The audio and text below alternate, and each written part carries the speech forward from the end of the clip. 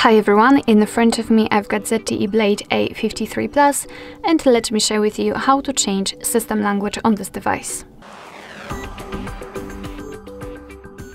So let's start with opening the settings and then scroll down to the very bottom to find System.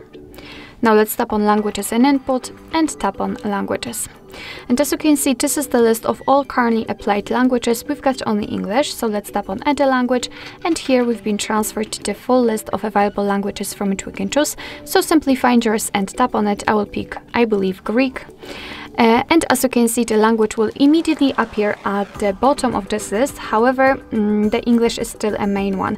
Your device will not ask you if you want to change the language. You have to do it kind of manually. So basically we have to position our new language on the very first position, basically.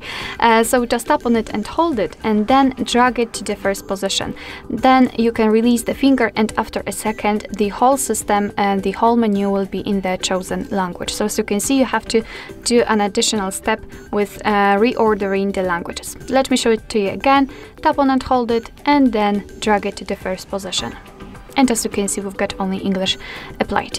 Of course, if you want to, you can remove the languages from this list. If for some reason you've added too many, simply tap on the three dots icon in the right upper corner and tap on Remove.